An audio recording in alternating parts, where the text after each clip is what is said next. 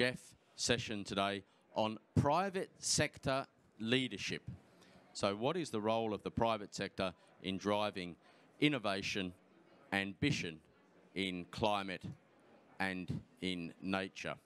So we're delighted to have a wonderful panel here today, live from Glasgow at COP26. And I'd like to take this time in the introduction to introduce our panellists. So my name's Matthew Reddy. I'm the private sector specialist with the Global Environment Facility, the GEF. And I'd like to introduce our panel here today. First of all, on my left here, we have Owen Bethnal, the Senior Manager for Environmental Impact and Global Public Affairs with Nestlé. We're joined by Mark Engel, who is the Chief Supply Chain Officer with Unilever.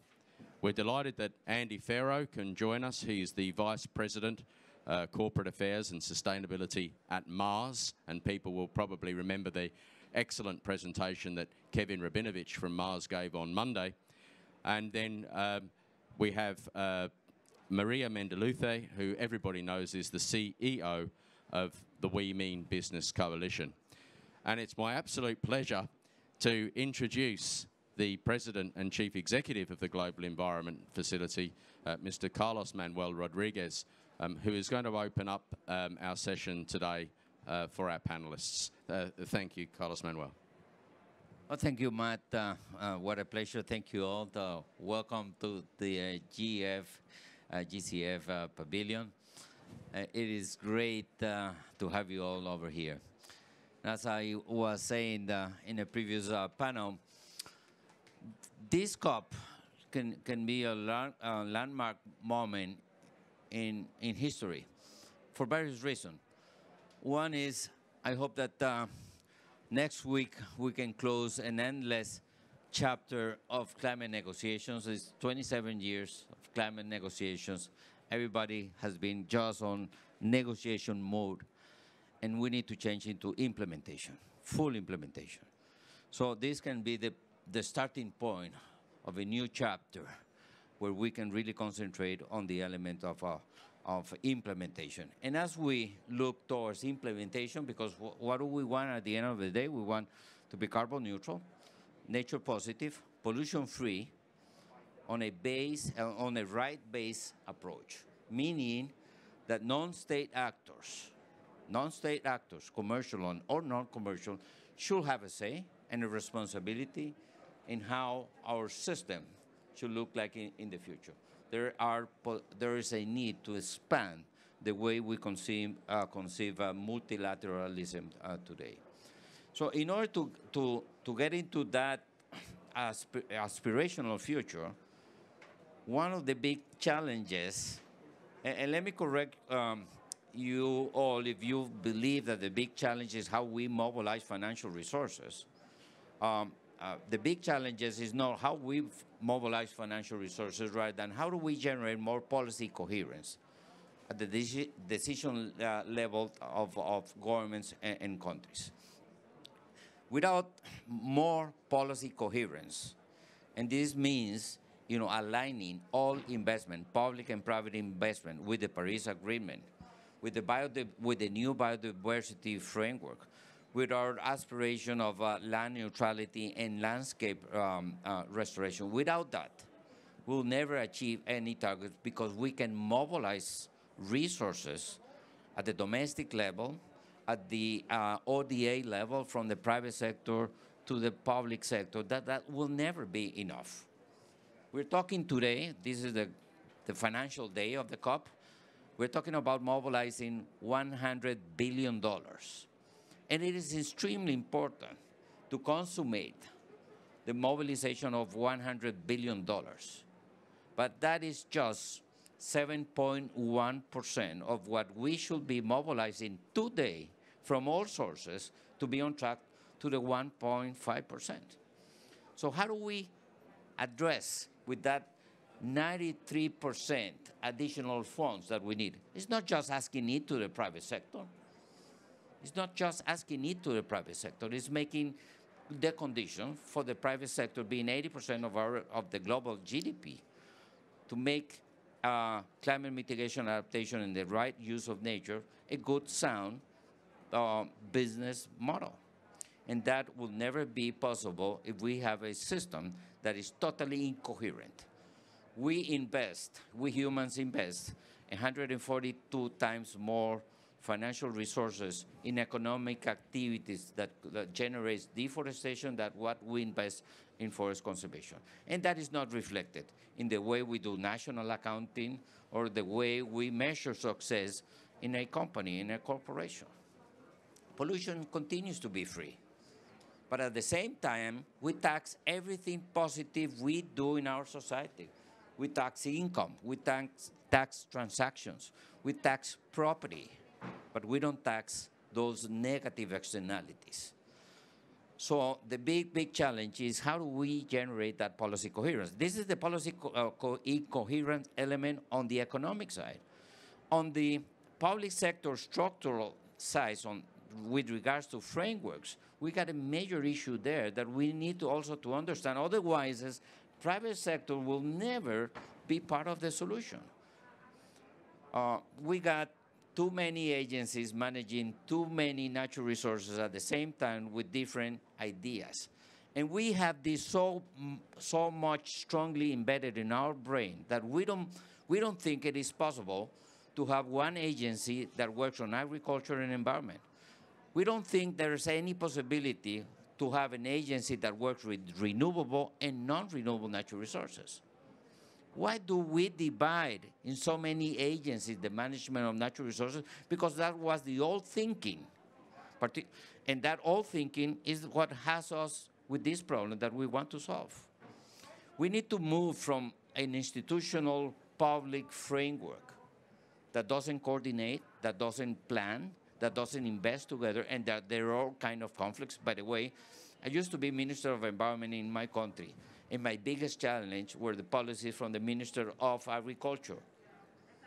I cannot say that about the Minister of Energy and Mining because I was at the same time the Minister of Energy and Mining.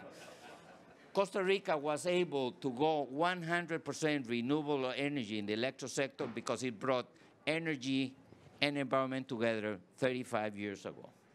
So that's a good example on the need to do institutional transformation. Otherwise, as we can begin creating the right conditions market-wise, we can invest heavily in leveling the economic playing field. That if you don't do those structural reforms in the public sector, we will never achieve those goals of 1.5% or 30%. My point here is that we will never achieve our sustainability goals with the same institutional framework that in first place create the problem.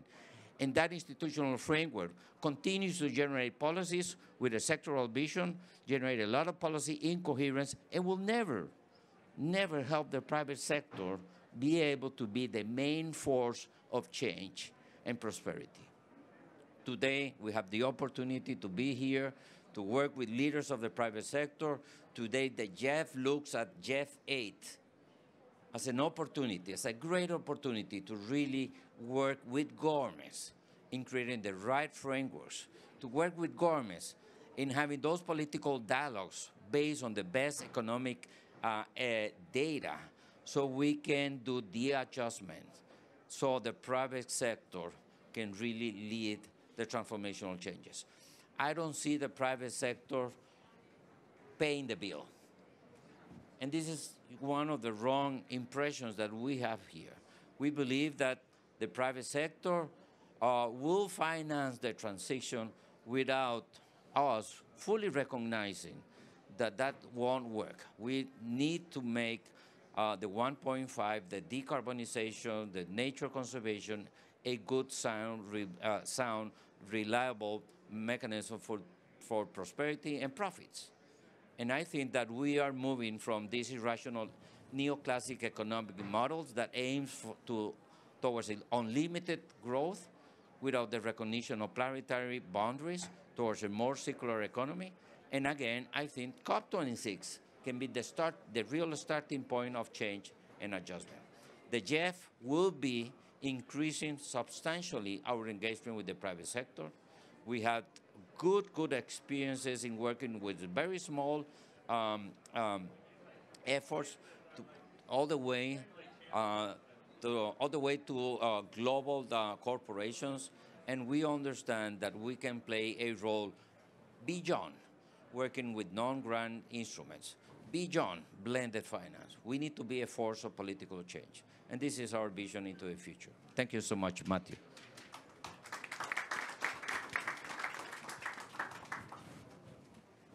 Thank you very much indeed, Carlos Manuel, for sharing the direction of the GEF and the private sector. So let's turn now to some of the more concrete initiatives that the private sector has been part of. And of course, the Race to Zero. Hands up, who's heard of the Race to Zero? Yeah, very good. So over 3,000 businesses, over 3,000 businesses and 173 of the biggest investors representing the real economy have joined 120 countries in committing to net zero by 2050. At the same time, Business for Nature as call to action. Who's heard of the call to action, Business for Nature? Okay, a few less. Okay, that's interesting. Perhaps, Owen, you might reflect a little bit on the call to action and Business for Nature. So that's over 1,000 companies with revenues of over 4.7 trillion calling on policies now to reverse nature loss. So we've never seen in the history of private sector these kinds of commitments. But what does that mean for any specific company or any industry or any sector?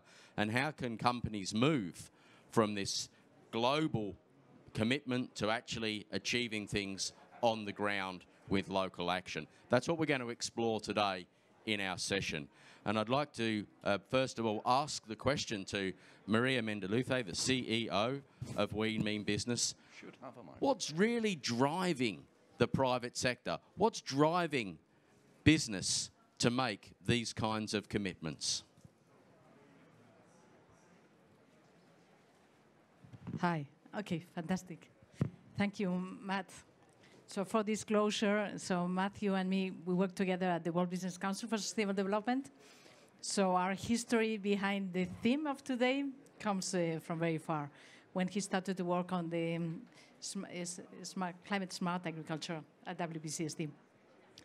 So We Mean Business, for those that don't know, it's an organization, a coalition of 7 of the largest business organizations working with more than 2,000 companies that are committed to action on climate. And I have to say that nature has not been at the forefront of the women business activity until I have arrived as a new CEO, because it is very clear. I've been working a lot on energy and industry, the so-called hard to abate. And after a good analysis from the ETC Commission, I realized that actually the hardest to abate actually is food and agriculture, and we don't pay enough attention to this. And so we're going to decarbonize energy and industry because we've been talking about it, the solutions are, but we have a lot of work to do on nature, on food, and on agriculture. So we need to, in the next 8 years, we need to convert nature from being a carbon source to becoming a carbon sink. And I'm very pleased of the announcements that were made these days, but I'm afraid that much more needs to be done, and the frameworks are not there. But from a business perspective, the Science Based Targets Initiative has launched last week a standard, is the net zero standard, because we needed a definition on what should be included in net zero, what is the net part of net zero. So the standard says we need to decarbonize 90% and then neutralize, around 90%, right? And neutralize the remaining emissions. And then we welcome compensation of absolutely everything you can compensate, because climate is it's a stock problem. It's not a flow problem. There's a lot of emissions in the atmosphere that we need to remove. And so, we are asking companies to be net zero and climate positive. And what does it mean? It's not official. We need to do the numbers. But it means that companies should invest around 10% of their emissions in carbon removals. Then I think there's lots of work to be done in helping companies to set the frameworks and the conditions for investing in nature. Because companies, and many in these rooms, are investing in nature, but always afraid that there is an NGO that is going to criticize them for investing in nature, and so call them greenwashing. And come on, guys, I hope that the NGO community is not going to be the barrier for companies investing in nature. Let's be honest, right? I mean, it's just nonsense. Okay, the companies that are sitting here are serious companies that are embarked in a very solid decarbonization pathway, and in addition, they want to invest in nature. So let's welcome that. There's a few initiatives. I need to go, so I'm jumping into the next question, and then I'll have to go, unfortunately, to another meeting. You know how these things are. And I'm sorry, because I love to hear the panelists here, but I'll talk to you later. So how can companies work together in investing in nature? Well, ideally, the governments will give us some framework, okay? And that's very much needed. It should be included in NDCs. We have heard from the previous speaker. There is an absence of a clear framework. There is no market for the time being, so there is some voluntary approaches. And so there's lots of work to be done so that companies can invest and have the confidence that are investing in the right way, okay? And then there's a few initiatives that are helping companies to do that, like the NCS Alliance, the LEAF Coalition, which we should support. And so, as any other thing with business, it all starts by measuring, and then it's setting targets, then putting in place some actions, then reporting against those targets. And so we need to have better measurement frameworks. The HG protocol has done the land guidance, which is great. We need to have a better way for channeling the targets, and then policies that will support this investment. And we need you all, the audience, to be very supportive and to support companies investing in nature, because it's very much needed. Thank you. Thank you very much indeed, Maria, for that overview and perspective of how and why companies are investing. Let's now take a closer look at some of the ways that leading companies are taking on the challenge of net zero and nature positive. First of all, we'd like to invite Mark Engel, who is the Chief Supply Chain Officer with Unilever, to share his thoughts on what's driving business, Mark, to really get to these net zero and nature positive approaches. Yeah, thank you, Matthew, and thank you for having us here. It's a pleasure. Look, I think for us, we're a consumer goods company, and we're serving about 3 billion consumers around the world. And so for us, the leading voice for change has to be these 3 billion consumers. And so there is, of course, a moral aspect to doing the right thing. But let me also assure you that particularly as consumers get younger, so millennials and Gen Z, all the research tells us that these consumers will not buy your brands if you're not beyond having a product that's good for them is also good for the planet and society at large. They really vote with their wallets. And so I just want to make the business case for it is not just doing the right thing. It's also about the economics. Because at the end of the day, if you still want to have a successful company and keep growing, you need to serve your consumers. And this is very clearly what consumers are saying.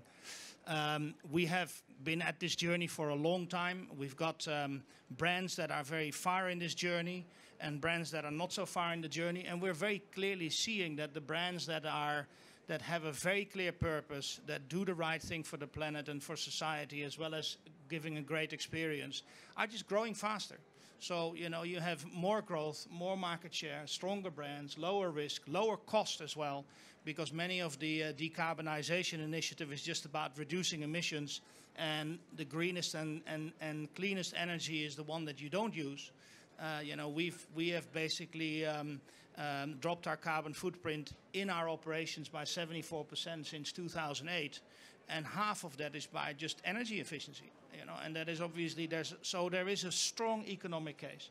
The second one is, you know, in the end of 2020, our board decided to put our climate transition action plan in front of our shareholders. We wanted to have an advisory vote. We run a multi-stakeholder model, but we were really keen to understand whether our shareholders were on board with our journey. So we put a 34-page climate transition action plan, and we put it at our AGM to a shareholder vote, advisory shareholder vote in May, and we got over 99% approval. So it's also really important to understand that your shareholders are understanding why we're doing this and that they're on board with it.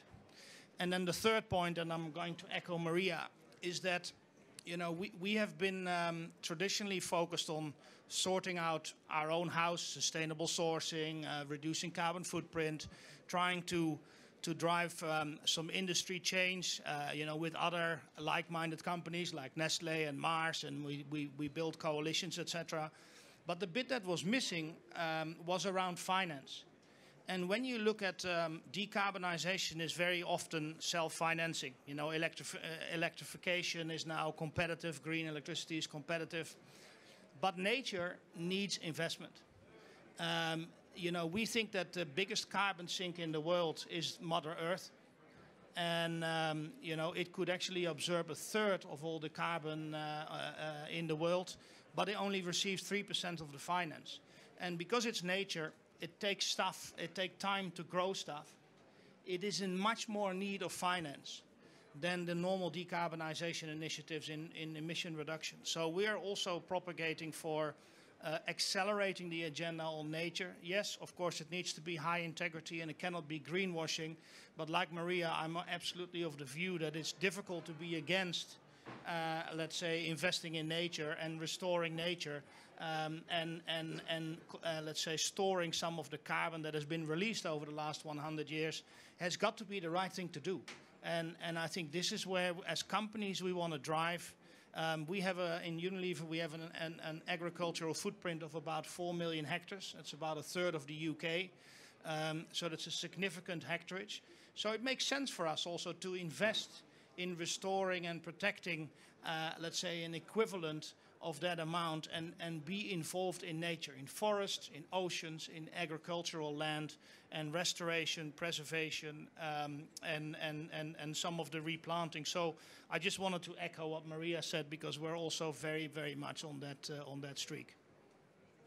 Thank you very much indeed, Mark, for sharing those wonderful facts and especially highlighting the role of energy efficiency. I mean, that's a really great thing to bring up and often overlooked.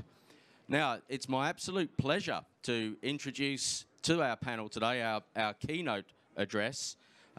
We'd like to invite Nigel Topping, the high-level champion for climate action, to share his thoughts on net zero and corporate ambition. Thank you very much, Nigel, for joining us today.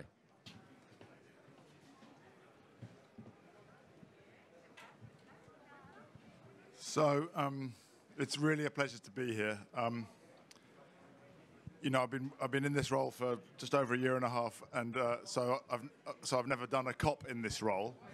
I've done a COP in the role that Maria has, which is pretty mad. And Gonzalo, from Munoz from Chile, told me that this would be much madder, and he's right. So apologies for being late, but I think it's a very exciting time for private sector leadership, innovation, and ambition. It's one of the main themes of this COP.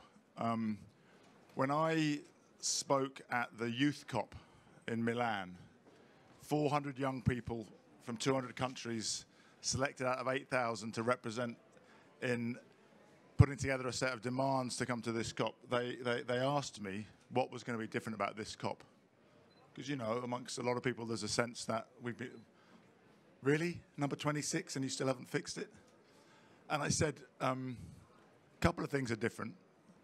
This is going to be the first action COP. And the way you can see that is every day of the COP has a different real economy theme. Finance, transport, nature, built environment, industry. And the physical layout is gradually, and again I have to applaud Maria here, coalescing around stakeholder collaboration. So you have a business pavilion and a finance pavilion and a resilience hub and a nature hub. So both temporally and physically, it's much easier for people who have not been going to 26 COPs. Right? And that's mostly true for private sector. To be able to figure out when to turn up and where to go, how to play their unique role, and each of us has a unique role in driving things forward. So this is the first action COP, and this conversation is a part of that. I want to thank GEF for, and I think with a renewed vigour, I think with some changes in staff of how to really act as a systems change catalyst and engage with the private sector in a really creative way, given your unique role. Also, Maria, I have to tell you, I was just doing, Gonzalo and I have to meet with all of the negotiating groups to explain all of the work that's going on in the business community and the finance community and cities, and how it's building momentum. And I just had a conversation just now, and verbatim, and I won't explain who it was, but the head of this negotiating group, a big group of countries, said to me, he said, "Nigel, we mean business." So I want you to know that. And then he said, "We're all in," which is, Maria, it's your campaign now, all in for 1.5, right? So look, we know that this sector is absolutely crucial, that there's no way we can get to net zero without really big transformation. And that transformation is not possible from civil society alone, or finance alone, or regulators alone, or business alone. It's going to take everybody working collaboratively. I want to acknowledge all of the leadership of the companies on the panel, and many, many more that could have taken your place. Because in Paris, if we had a leadership panel, we would have had the only 3 companies we could find who were really leading. And that's one of the most exciting things now. It's whole sectors, it's huge groups, and Maria's playing a role in pulling together the kind of at-scale transformation. So we're seeing now some of these really big collaborations, like IFAC on reversing deforestation, or Regen 10. And interestingly, both of those have as a theme the combination of private finance, private business, and a very deep respect for the human dimension of the transformation we're talking about. Whether it's the smallholder farmers who are going to have to move towards regenerative practices and will need help doing that, and should be able to expect higher prices as a result of embracing that, which will affect their livelihoods, or whether it's the indigenous peoples and forest communities who are stewarding forests and need a different incentive structure to incentivize them to steward forests rather than deplete them. And of course, given the leadership at GEF now, you know more about that than almost any organization in the world. So what I really like to do today is celebrate much more connected leadership, which I think is more humble leadership. No one trying to pretend that they can do it on their own. Everyone recognizing that actually being 100 miles ahead of all of your peers is not helpful. Recognizing that there's a role for multilateral organizations, for national governments, for indigenous peoples, for every actor along the supply chain, from the smallholder farmer to the massive agribusiness and consumer goods company. This has to be the way we organize COPs going forward, so that it's really about implementation. So ratcheting ambition every year. That for me is one of the most exciting things. You know, within the Paris Agreement, there's this idea of a 5-year ratchet. Well, I don't think there's any business in the world that is going to wait 5 years to come up with their next strategy in these areas, because things are moving so fast. So whatever your strategy was 2 years ago, you probably look at it now and cringe, because it now seems really naive because things are moving so fast. So let's make sure this idea of radical collaboration between public, private, indigenous peoples along the whole value chain is at the heart of what we're doing. Finance is a huge, finance, this is the finance day today. We have $130 trillion of capital committed to net zero. That means financing the transition to net zero, particularly in emerging markets, which requires more intellect to problem solve, more collaboration with this sector in particular, which has huge footprint and reliance on emerging markets. So thank you for everything that you're doing. And I'm sorry I can't stay for the... That's one of the really disappointing things about this role, is the really interesting thing is sitting in and listening to everything. But thank you, Matt. Thank you. Thank you so much, Nigel, for sharing those thoughts on the action of COP. And we might just do a little bit of seat rearranging here to take this opportunity. Thank you very much indeed, Nigel. Thank you. Do you have to leave, Maria? Oh, well, John, may we invite you to take the stage, please? And so, please, we'd like to welcome to the stage John Nile, who is the Nature-Based Solutions Lead with Technology Lead at Salesforce. People know Salesforce. So we'd like now to turn the question to Andy. Andy Farrow, who is the VP for Corporate Affairs and Sustainability at Mars. And what's driving Mars for net zero and nature positive? I mean, I think Mark set out the business case very well. It is impossible to have something I said clearly. I know. It's impossible to have a successful business in an unsuccessful world, and climate change is heading towards a hugely unsuccessful world. With huge and chronic impacts on so many people. So you just cannot conceive that your business, particularly global business, can be successful for the long term. I think we probably got to net zero quite early, but we got it wrong. And we got there early because we actually focused, 2008, just on our own operations. And then when you started to map it, so it was early, we didn't call it net zero, it was sustainable in a generation. But when then you started to map it, you know, we found that under 10% of our footprint is things that we directly control.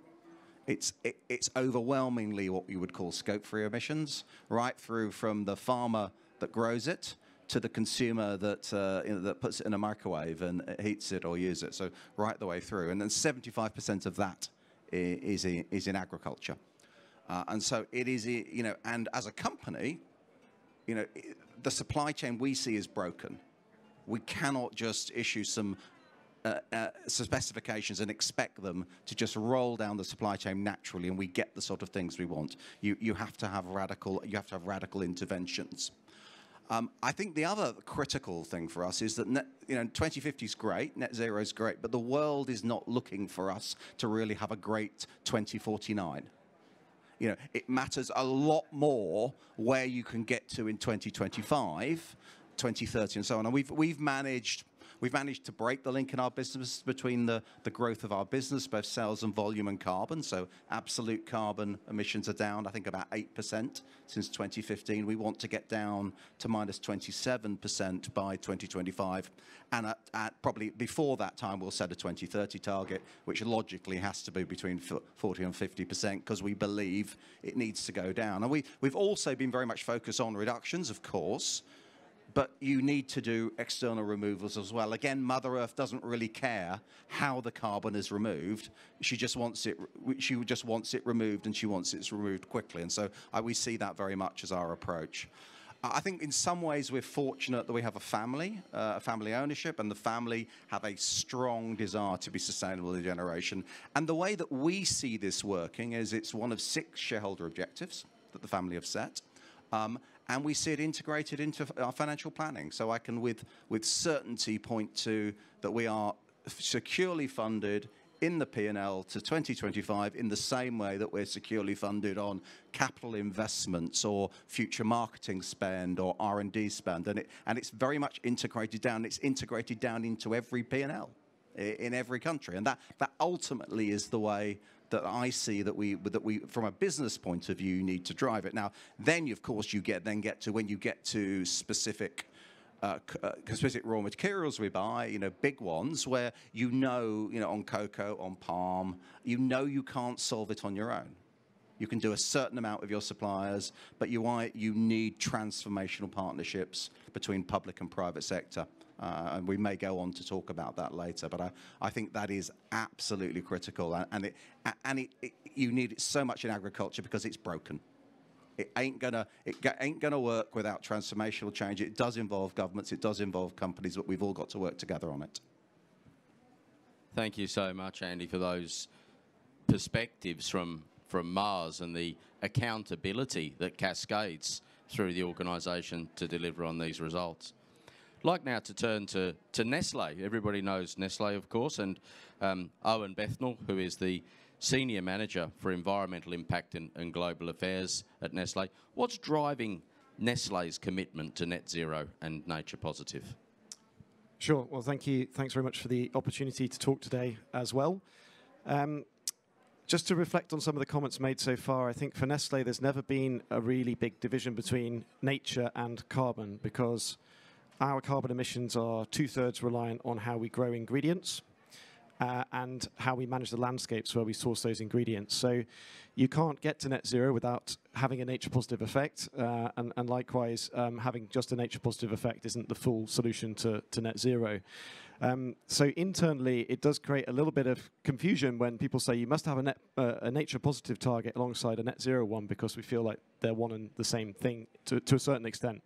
But externally, there is a difference. So if we talk about the driving factors behind making these types of pledge, climate is more mature in terms of the investor perspective. So we've had things like TCFD, the reporting framework, which started to be developed in 2015.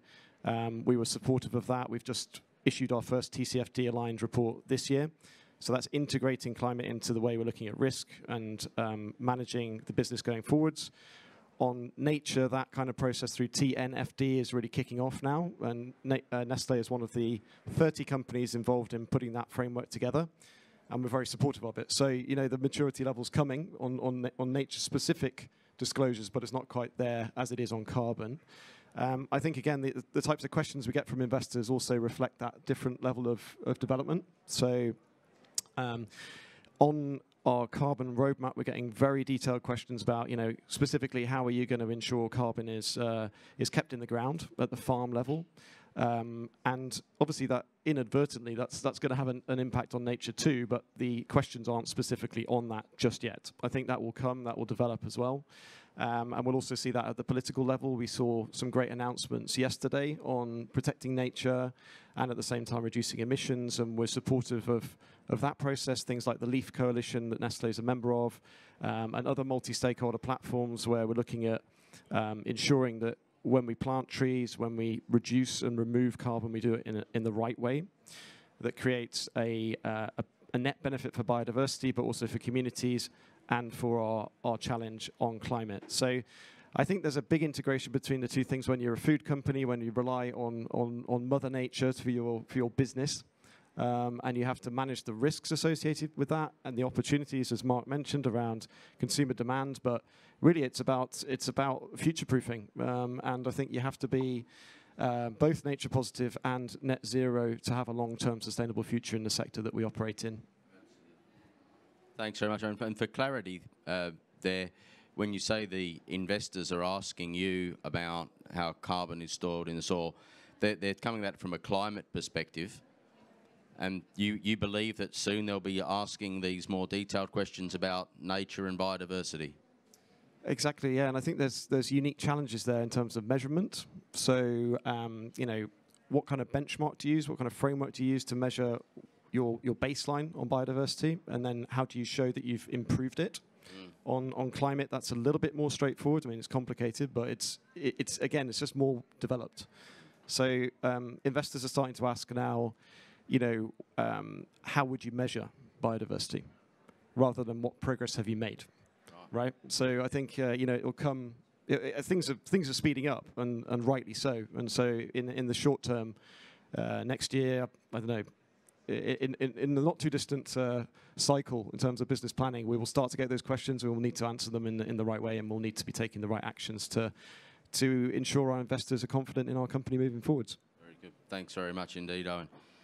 Now we're going to shift away for a little bit from the food systems, and we're going to turn to technology. I think people are very aware of the role of leading technology providers. It's our pleasure to welcome John Niles from the Salesforce company. People know the Salesforce founder, CEO, Mark Benioff, made huge commitments to climate and nature, you know, along with people like Bill Gates from the tech sector, and there's another guy with a food delivery business who's involved in that as well. So can you tell us a little bit, John, about technology? Why is a technology company committing to net zero, and what's really driving things within Salesforce?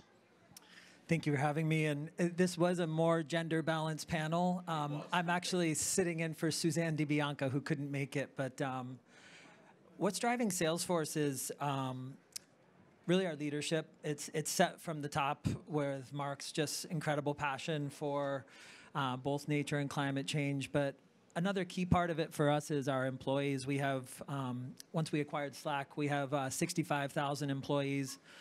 1 in 5 volunteer or donate or educate themselves through one of our employee initiatives called Earth Force. And there's just to give you a sense that nature is like part of our DNA, and climate change is obviously a big part of that. Picking up on what Andy said, back in 2015, we made our first commitment to a science-based target by 2050.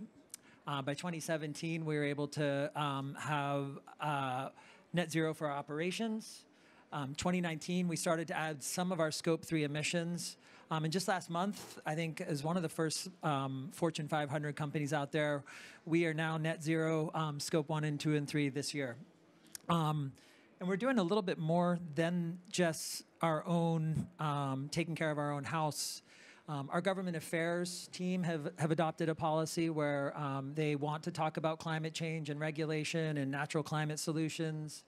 Our sourcing team, who works with all the people that sell to us or want to contract with us, we started a new sustainability exhibit where they need to estimate their emissions, come up with a plan to reduce them, and then also use high-quality offsets. So we're trying to inculcate climate change, rapid climate change action, and nature solutions as fast as possible. I'll just add maybe a couple other things. As you know, Salesforce and Mark were co-founders of the 1T.org initiative. Within 10 years, you know, humans, when humans started multiplying, there were 6 trillion trees. Now we have about 3 trillion trees. So we thought it would just be a good idea, within or outside the carbon markets, why don't we start bringing 1 trillion trees back? So we took a 100 million tree pledge, and there we get to work with partners all around the world. And we've planted, conserved, or grown 43 million trees just in the last 2 years. A couple other things that might be worth mentioning too is we do this all through partnerships. So the LEAF Coalition that was just announced is a very exciting way to scale up really high integrity jurisdictional credits. And also the Uplink Challenge, which is where we're sort of fostering the new ecopreneurs, which is a collaboration with the World Economic Forum. So let me stop there and turn it back to you. Thank you so much, John, for sharing these collaborative approaches that Salesforce is leading. So we asked the panel this question, you know, what's driving business to do this? We heard from Mark very clearly it's the consumers who are buying the Unilever products. It's these responses from Gen Y and Gen Z. We heard that from Mars it was really around vision, and I think this is something that we should really applaud. It's the vision of the owners and of the company. From Owen, we really heard about the investor drive, that the investors are really pushing this. And again, from Salesforce, the employees themselves. This is another theme that we hear coming through. So these drivers for business to be nature and net zero and nature positive are coming from all angles, and it's terrific that we have this range of responses here. Now, I'm going to point to this screen here. It's the slido.com. Slido or Slido? I don't know, but it's slido.com. With that particular code, we're going to ask a question on that Slido, and we're going to develop a word cloud from that Slido. So if I could invite people, please, to type in. I do have the profanity filter on the Slido, so you have to be really clever if you want to say something naughty. So can we please, Jorge, is it possible to show the word cloud as its development?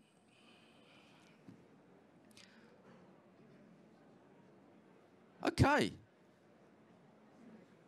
So restoration of ecosystems, solutions, hope, long way. I think people do get that sense of we don't just need a very good 2049, we need a good 2021. So some interesting points coming through here.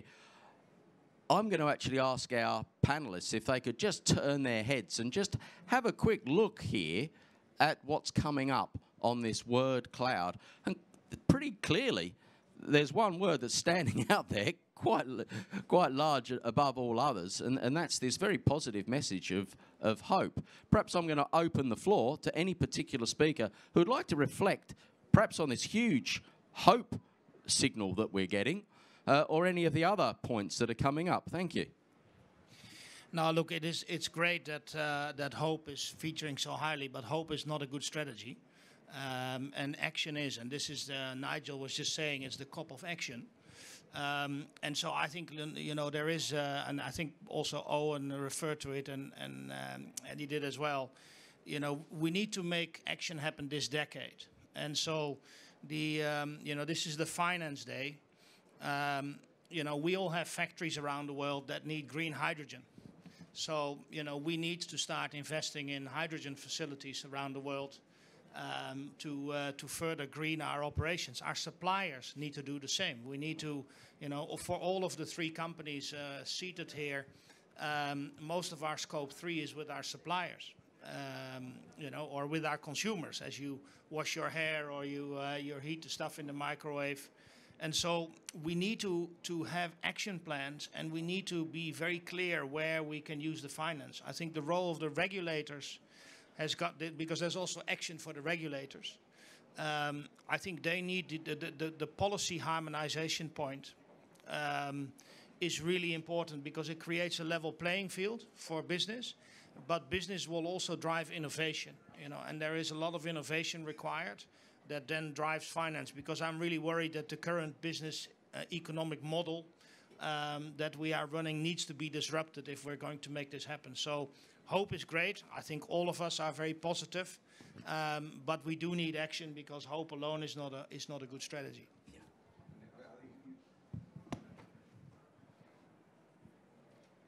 Yeah, you saw then actually as you spoke, the Unilever mass ranks were typing in, and as you said it, action suddenly appeared.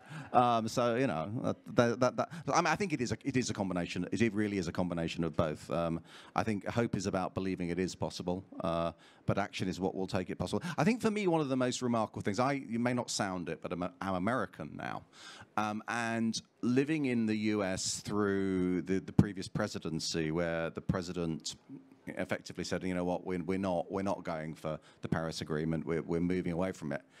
The reality is that most corporate actions in America and most local government actions in America carried on regardless. I genuinely believe that we're on a trend, and it's going in the right direction, and it will move like this, and there'll be bad days and there'll be good days. But we are really getting there, because fundamentally you've got big companies. We have the carbon footprint of a small country. I think it's Panama we calculated it as. And if you see that action consistently being taken, it's gonna achieve good and positive things.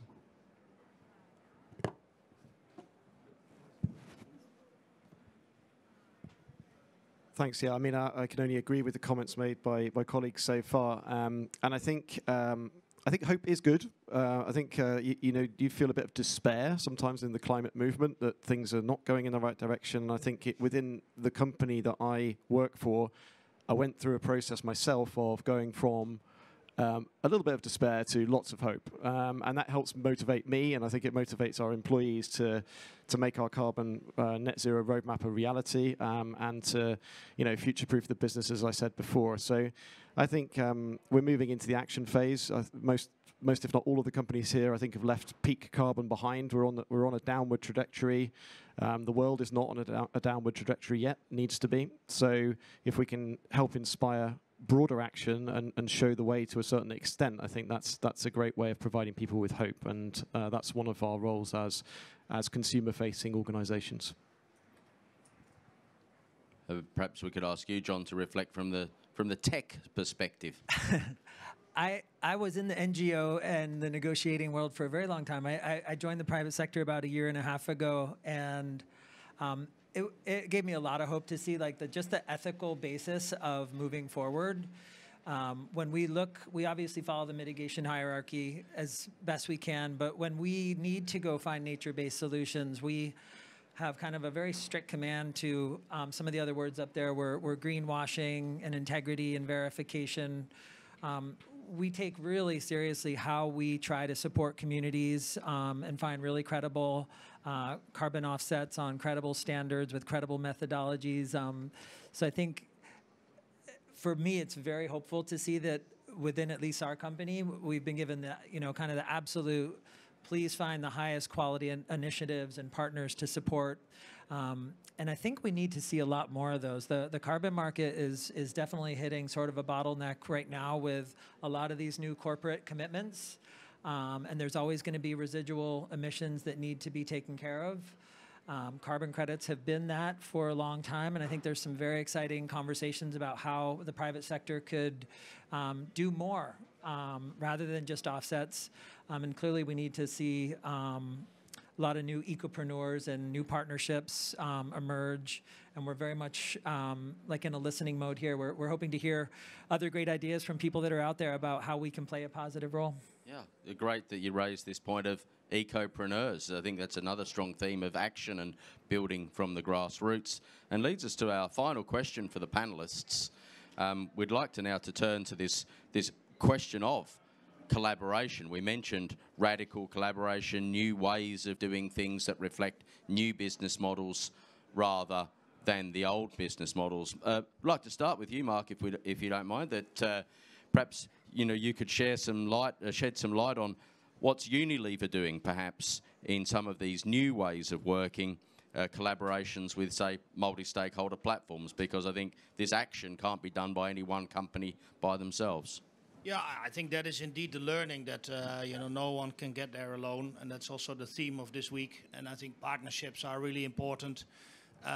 I think, first of all, partnerships with your competitors.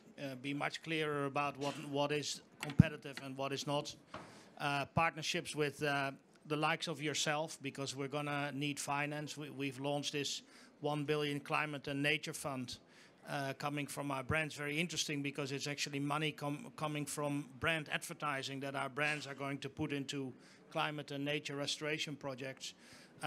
You need NGOs, you need multi-stakeholder organizations, we need financiers to co-fund that.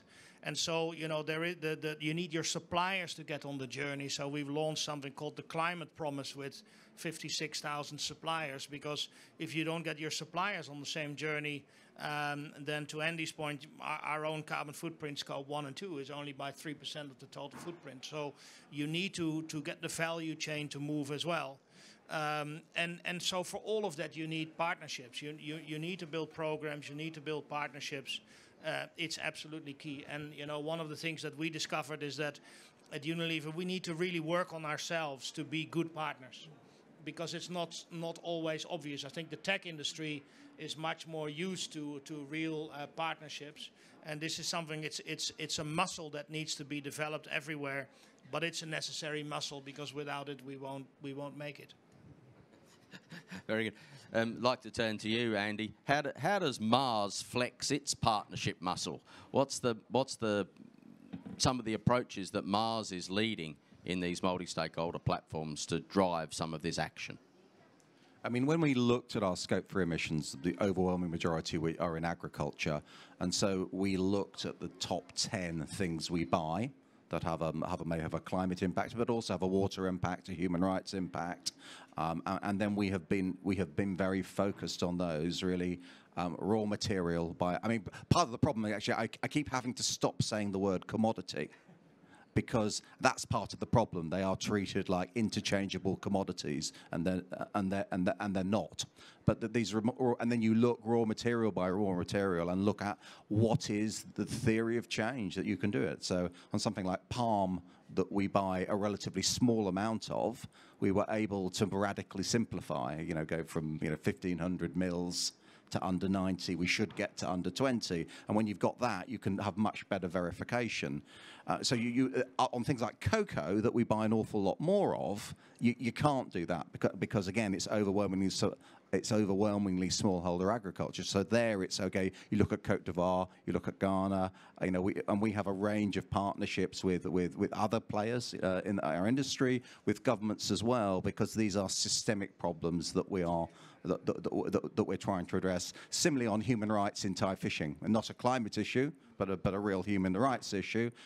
How do you get that societal change? And it's you do it from the ground up.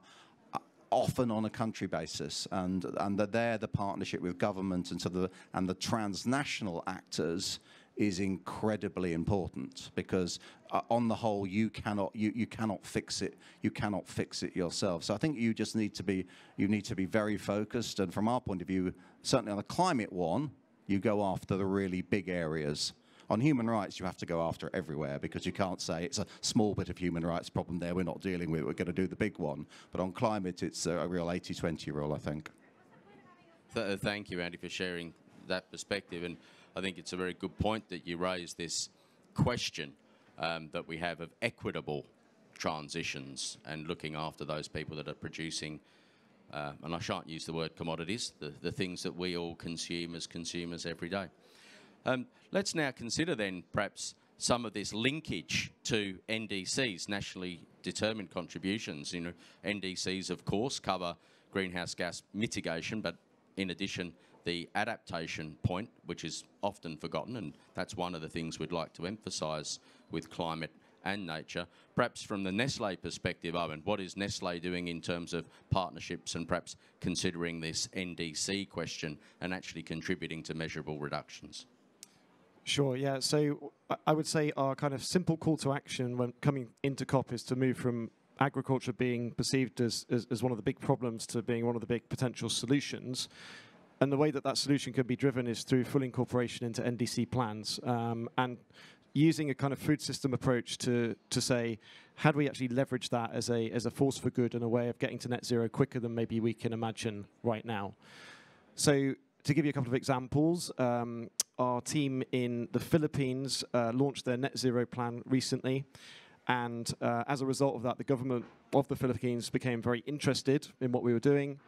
And we're now working together on sourcing ideas from young people on how to fast track their NDC program. So they've done a workshop a couple of weeks ago, just an ideation session, bringing new voices, diversity into the conversation. And I think that's a really nice example of where we just sort of created a spark of interest through being proactive on the climate issue.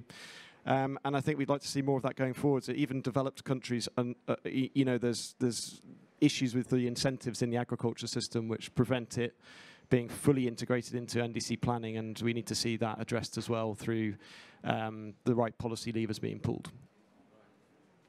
Thanks, Owen, for raising that question of the youth, a strong theme, again, through this conference. Our CEO, Carlos Manuel, was just addressing the Youth Climate Conference that was held before this event, and we know that the youth are really part of this drive for net zero in action. So, John, as a tech company, you appeal very strongly to that younger demographic, and I know that Salesforce is doing a lot in fostering these kinds of exchanges and partnerships, if you can call it that way, with this particular demographic. Yeah, I think probably the most exciting thing that we've done, I guess there's two of them, is the Uplink Challenge with the World Economic Forum, where you'll hear different challenges. We just announced the winners of a carbon challenge. We're supporting an ocean challenge as well, where I think what we're trying to do is sort of democratize the partnerships that are out there. I mean, we would be naive and misleading to say that partnerships start from an equal basis. The global south and marginalized people just they're not even hearing the notices that the partnerships are happening. They're not at the table. They're not setting the agenda. So what we're trying to do, and I think we still have a long way to go, is how can we really surface those small initiatives, those voices that haven't been heard, those ideas that are out there that need to be supported. We often see the large institutions, the large environmental groups, the large think tanks out there, and they have a really important role to play. But we're really excited about how we can surface and support some of the smaller, less noticed groups that are out there. And I'll just add one thing to that. In our blue carbon work, which we're going to be announcing an uplink challenge for, every mangrove has its own land use challenges, its own governance issues, often its own language, its own title dynamics. So there isn't a single solution that kind of can be applied across the whole thing. So we actually, to solve, say, for instance, the mangrove or the blue carbon issue as best we can, we actually need to engage communities that we've never spoken to before. So that's one of the initiatives that we're working on to try and do that. Thanks, Joe. I think that's a really critical theme, the empowering role of technology for inclusivity and to build some of the marginalised voices and give them access to the ways of decarbonisation and building adaptation and resilience in their work. We're coming to the end of this session now. I'd like to thank everybody in the audience for their contributions. I might just close by saying that it's a delight that we've had such great leadership and real leadership. I think that's evident from what you've said here today around the work that the companies like Unilever, Nestle, Salesforce and Mars are doing. And we look forward to following these further announcements. Really look forward to thinking about this uplink. Perhaps people can speak with John afterwards about the uplink and mark this Nature Fund. Have I got that right? The Climate and Nature Fund? The Climate and Nature Fund. So we really look forward to hearing more about that from Unilever. Could we then please thank our panellists? A big round of applause for participating today. Thank you.